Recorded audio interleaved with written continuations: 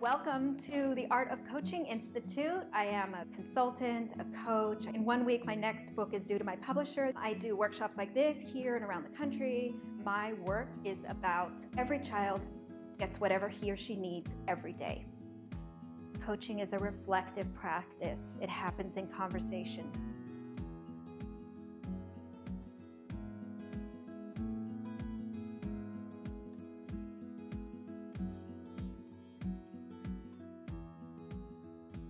I really want coaching conversations to feel like we're sitting on the same side of the table. As soon as there's a feeling of either debate or argument or something adversarial, if it's a coaching conversation, it's over at that point. And this is basically what we're going to spend the next day and a half practicing. Listening first, thinking, responding. Let's hear a little bit from you about what came up in your conversation. Yes. These are really important to them for at your core. The learners need to own the direction that the conversation is going in. You have a document in your packet called Listening to Your Own Listening.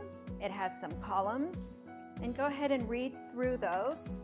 In the margin, you can put a little star by the ones that you know you sometimes take. Where does your mind go? You need to reflect back that you were hearing. It helps your mind sort and listen and process and not check out.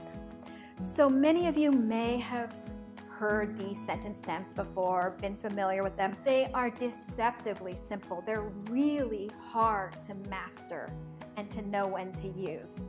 And you're going to take turns, each of you being the listener and the speaker.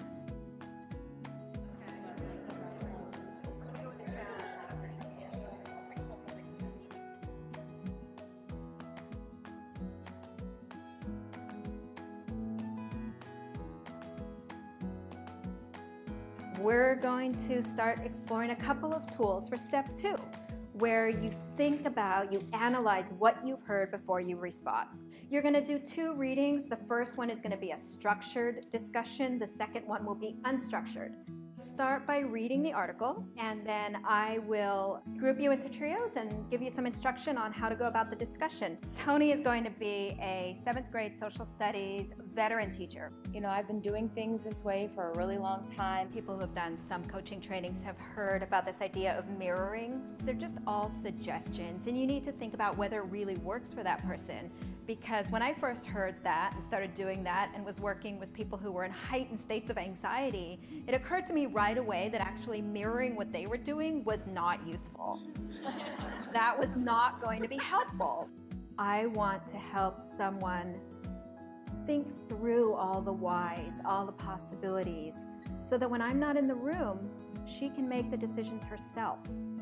And these are decisions that will further the learning and achievement of every child every day. Coaching is a strategy for learning.